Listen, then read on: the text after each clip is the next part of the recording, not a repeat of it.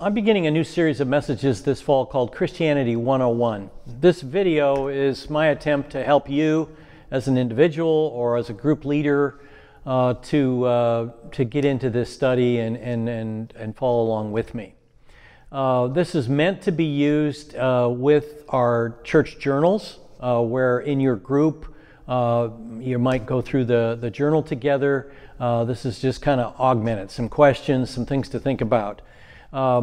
If you can get people in your group to actually spend time in the Bible during the week, like that's why we do the journal, you're doing a person a great favor. Greatest way people grow in their faith, study after study shows, is spending time reflecting in the Bible. So if you can get people to do that and come prepared to your group meeting, having kind of maybe gone through the journal, I think you're doing them a great service. So imagine you're on a plane, and about 5 minutes before landing, you've been reading your Bible, and the person in the seat next to you kind of sees what you're doing, and they say, "What do Christians believe?" I mean, this is just 5 minutes before you land. You realize you have very little time. What would you say? If you had to summarize real quickly, what does the Christian faith mean? What would you say to the person? So let's turn to people in our group and share your answer. Don't one of you do the whole thing, like give a 5-minute presentation. Maybe just say one thing for sure I would share would be this, and then somebody else can add in, and kind of together as a group you can kind of put together, what do you think are the main things to say?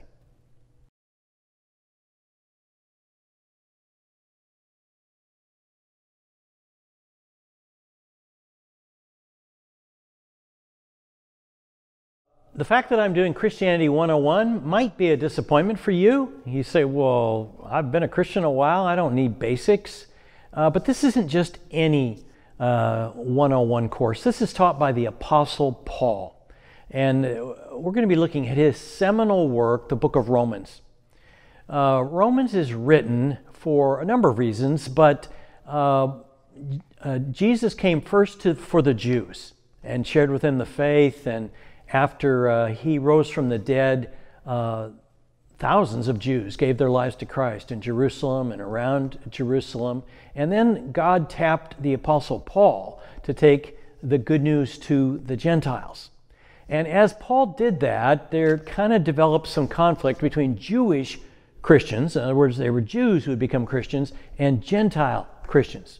The Jewish Christians felt like in order to be a Christian, you had to keep the Old Testament law. You had to be circumcised, you had to keep their food laws, all those things, and so they judged the Apostle Paul and Gentile Christians for not being really full Christians. On the other hand, Gentile Christians said, no, we don't have to keep the law. This is a new way. We come to Christ by faith, not by keeping the law, doing works. And so they, in many ways, looked down on Jewish Christians as being weaker because they still felt like they had to keep the law, and the Gentiles felt like they were liberated Christians. Well, Apostle Paul wrote his book of Romans to show all people, Jews and Gentiles, that the way to God is through faith in Christ, and that the gospel is the great leveler. It shows that all of us have sinned against God. We're all in this together, and the only way to God is through faith. We can't get there by doing good works, by keeping the law. None of us can keep it.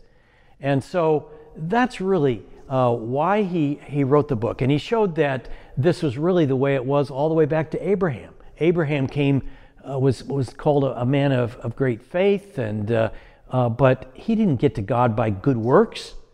But it was by his faith, believing God and leaving his home in Haran and going to the land of Canaan and settling there. That became the land of Israel. And believing that God would give him a son, gave him Isaac, and he'd be the father of many people.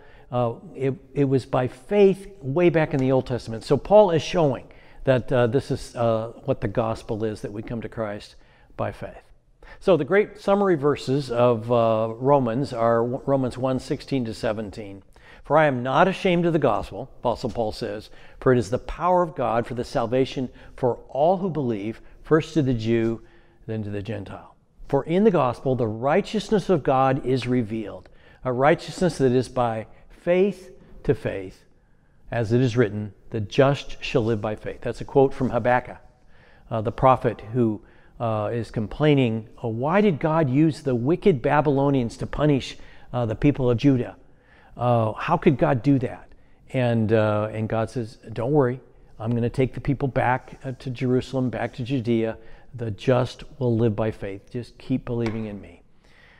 So I hope these few comments help you. Have a good discussion with your group and maybe go through the journals. I hope this is a great study for you today.